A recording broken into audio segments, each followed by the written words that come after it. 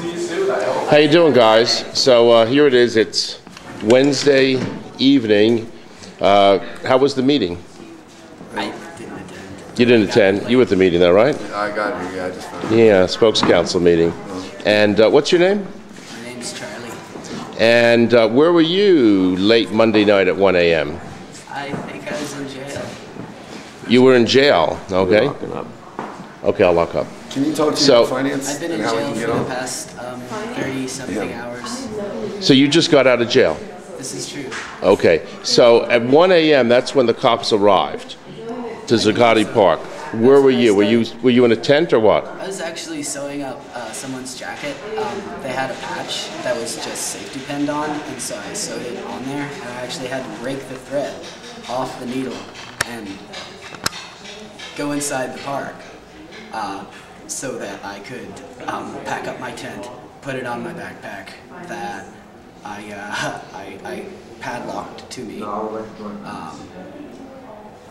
Charlie was the librarian there, by the way. Oh, you were a librarian. Okay. Yeah, well, he So ended up being the librarian like the last week. My working groups aren't as clear as maybe they are with other people.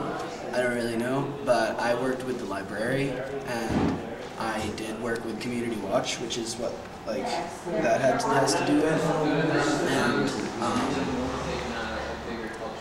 that's mainly it. I did other things. I cleaned and stuff. I thought I was useful. Yeah, well, he was useful when he was over in my area all the time. right. So Charlie, so what I'm saying is, the cops arrived about 1 a.m. And when did you first realize that this was a police raid? When I heard people yell, "Get out of your tents! Wake up! There's a raid!"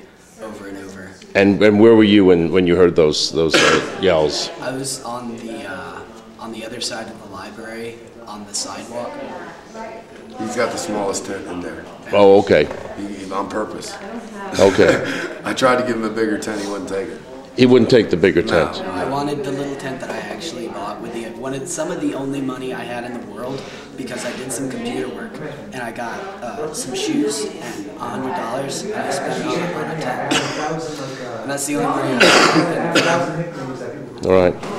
Okay, and then at 1 a.m. or so when the police arrived, where were you?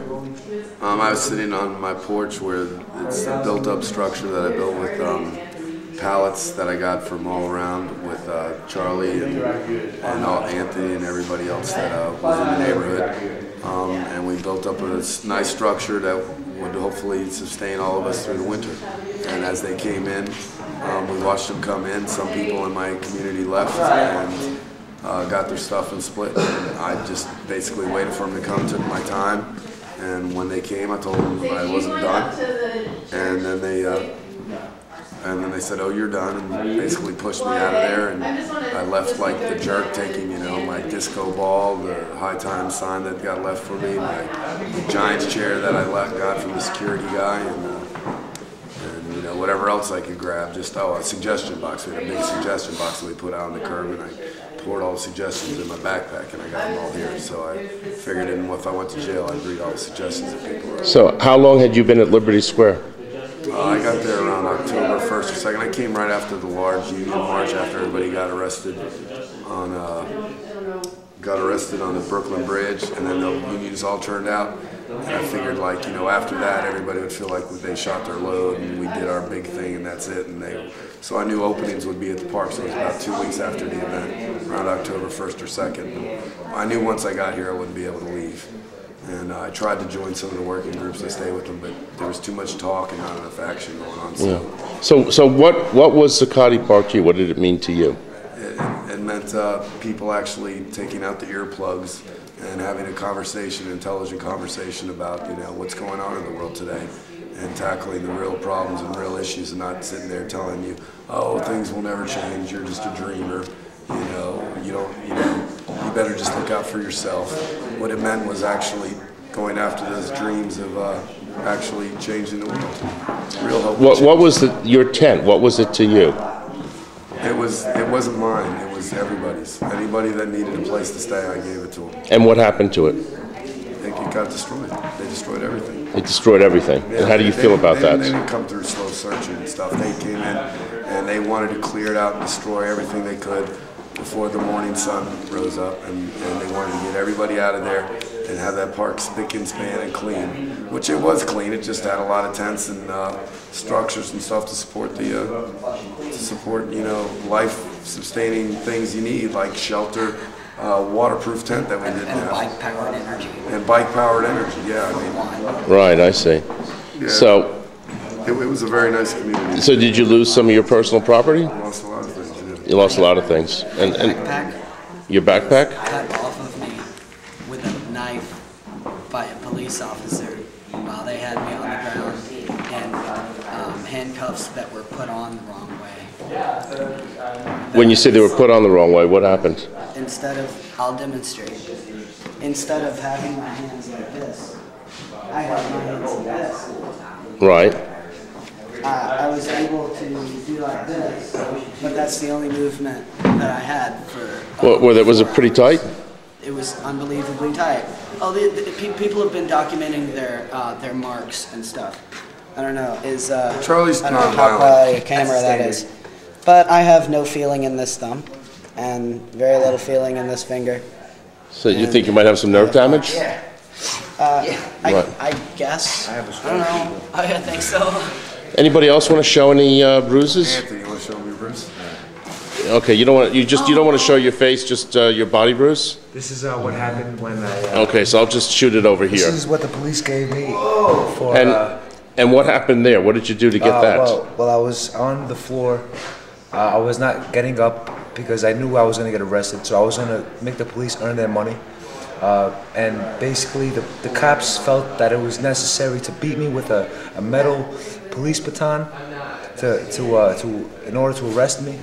So I just want to show everybody what I sacrificed, what I got out of defending that park. And you were defenseless, innocent protester, just on the ground, and you got beaten like that? Yes. Okay. How many times have you been arrested for this movement? 3 times. Okay. He's been arrested 3 times. 3 times, okay. 3 times in 1 week. And I've only been arrested once ever. and how long were you in jail, Charlie? 30, mid-30s hours. So around 35 hours or so. And what were the conditions like? Deplorable. Well, I've been to a couple jails, and New York jails are some of the worst jails I've ever seen in my life. They didn't spend $1 million fixing up these jails like they did the country ones outside. So the New York jails are really bad. Yeah. Did you? I guess at least you had some camaraderie, right? Yeah, for me to characterize it, I don't think I could do so without joking about it. Which sort of speaks to how bad it really was. And Charlie's totally passive. He's nonviolent. I've seen people pick fights with him. I've had an oath to nonviolence for years now. I do my, you know. He dresses weird, but Sure. Okay. But he's a quiet, and when he says something, it's usually pretty profound. Okay. So when did you actually just get out of jail?